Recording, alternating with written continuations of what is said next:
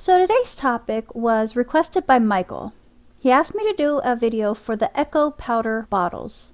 So let's get started on this episode of Antique Bottle Stories.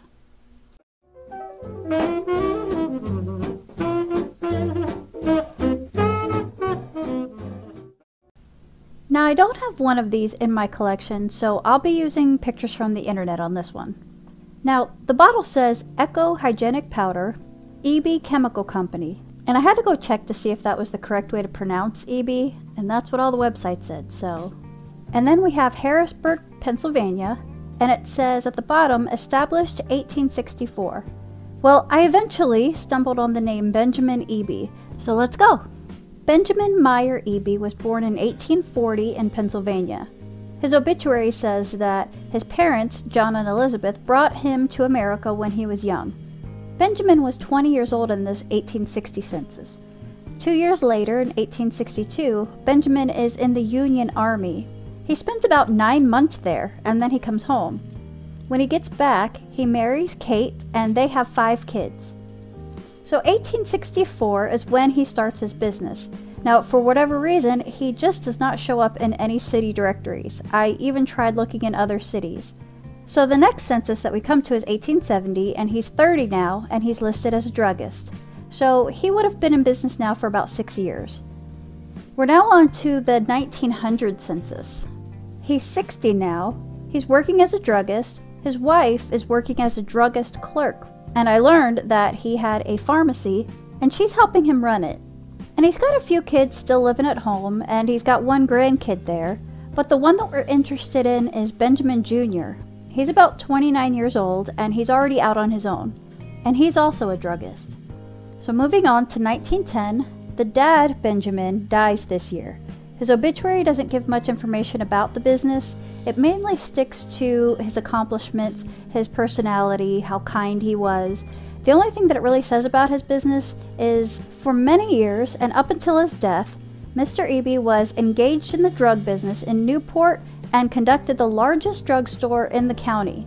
He had a wide acquaintance and was one of the best known men in this section of the state. So I have a feeling he was well known in his town, but that was about it. Now, if the dad, Benjamin, is the one who invented the powder, it's not mentioned anywhere. So we know EB Chemical Company was established around 1864, but the records eluded me until I finally seen something pop up in 1915. And we can see that Benjamin Jr. is running the company. In 1916, Benjamin Jr. dies at age 45. And this one is interesting. Toothbrush bristle in throat kills druggist. Dr. Eby, proprietor of the Eby Pharmacy and head of the Eby Chemical Company, so they actually show that there's 2 different entities there. He died from a hemorrhage at his home at noon today. A toothbrush bristle lodged in his throat after cleaning his teeth after dinner. He choked and struggled to get the bristle out of his throat when he was stricken with a hemorrhage. Now, I have some very horrible images in my head right now. And we do see some really interesting ways to die on this channel, don't we? So, real quick detour. The toothbrushes in 1916 were probably still made with some type of animal hair, usually hog hair bristles. These were made with horsehair. It was right around this time, World War I, that regular teeth brushing actually was advised. The military had to be taught good brushing habits, and by the 20s into the 30s, toothbrushes actually came into demand. The nylon brushes that we know now were not invented until 1938. And there's actually some places today that are still selling the more eco-friendly natural bamboo brushes with the hog hair bristles. So, Ben Sr. and Ben Jr. have died. Benjamin III shows up in the city directories as a real estate agent for a couple years. I would have thought that maybe his older brother John might have been the one that took over the company, since he was the druggist, but Ben III's obituary confirms that he was the owner of EB Chemical Company when he died in 1967. By the way, Benjamin III also moved to Maryland and he met his wife there, but he still shows up in the Pennsylvania directories. So let's see if we can date some of these bottles. Now, the bottle says the company started in 1864, but we have no proof that the powder has even been around that long. So I decided to take a look decade by decade in the newspapers to see what I could find. Well, there's no newspapers at all in the 1900s. Then 1910s, there's a lot of ads for fire extinguishers. So I guess EB Chemical Company sold other things besides drugs. But there's no mention of the Ecco powder, so it's possible that this company was only selling stuff like this right now. The 1920s, there was no ads at all. All the 1930s ads are wanted ads recruiting sales ladies and managers to oversee the sales ladies. I remember those Avon sales ladies back 20-30 years ago going door to door with their little samples. It sounds like they were kind of like that. And here's the obituary of such a sales lady, Elsie Trapnell, and she died in 1991. So these 1930s wanted ads were the first time that we see mention of the Ecco Hygenic powder. I didn't find any type of picture of the bottle though. I saw a report of the company getting sued back in 1942 for misbranding the product. They used to claim all these healing powers. And in 1944, they copyrighted the Ecco Hygenic powder. Also in 1944, I see the company was involved in a bowling league, so that's pretty cool. 1946 is the first picture that I find for this bottle. It claims that 1 million bottles have already been used.